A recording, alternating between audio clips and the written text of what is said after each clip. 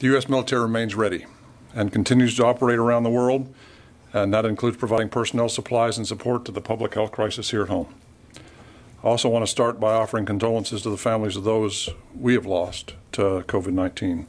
And our top priority remains the safety and protection of our troops and families from COVID-19, especially our more than 50,000 service members, which includes more than 4,200 doctors, nurses, and medical personnel currently deployed across the United States working to protect the American people.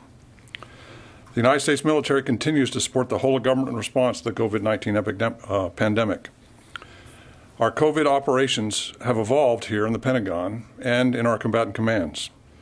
As you know, it was a very, very intense and active period the first few weeks here in the Pentagon. But now our operations are starting to smooth out and normalize.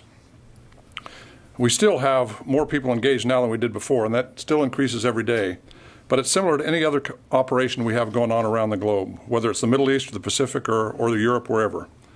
For example, if we have an operation, one of the priority jobs of the Joint Staff and the Secretary of Defense is to quickly push forces to a combatant commander. In other words, the combatant commander will make the request to the Secretary of Defense, and then we work to get them the forces. When we lay down the forces, we lay them down where the combatant commander requests. In this case, FEMA is working together with Northern Command, General O'Shaughnessy, to figure out where the forces go. And once the forces get there, they're now General O'Shaughnessy's forces, and he can move them as he needs. The Pentagon role begins to lessen, which is where we are now, starting to normalize. General O'Shaughnessy keeps us informed, but we don't have to move the forces for him or to him for the most part. If he needs something else, he'll come to us and ask, and we'll push those forces. But he has significant forces now spread out across the country. Supporting General O'Shaughnessy and FEMA is still our top priority, but now we're starting to get time to think about what comes next as well.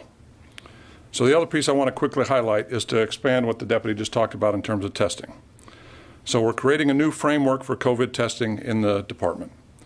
We're moving from a diagnostic focus to a diagnostic plus screening focus. In other words, that means we have the ability to expand our testing capabilities to wider military populations, prioritizing the highest risk to forces and ensuring our strategic mission assurance.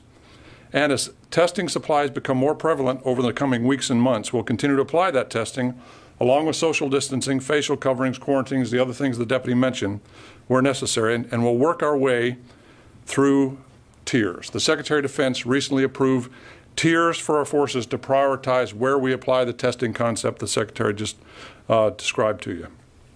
Tier 1, critical national capabilities, like our strategic deterrent, our nuclear deterrent. Tier 2, engaged fielded forces around the world. Tier 3, the forward deployed and redeploying forces. And Tier 4, the other forces.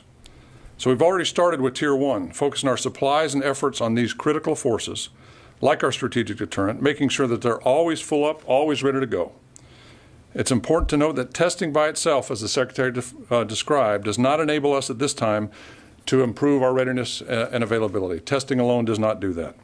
However, it is a powerful tool that's helpful when complying with quarantine and the other public health items that can improve our overall force availability. So we're working with HHS, FEMA, the White House, and industry to turn what currently is a testing supply problem into a logistics problem, because when it becomes a logistics problem, that's something we're really good at.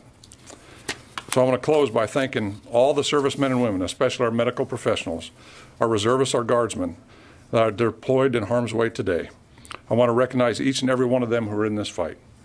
They're bringing extraordinary skills honed over the last 2 decades in the most challenging scenarios now to the fight against COVID-19.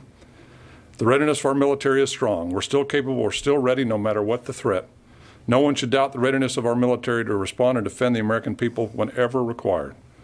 So with that, we're more than happy to take your questions.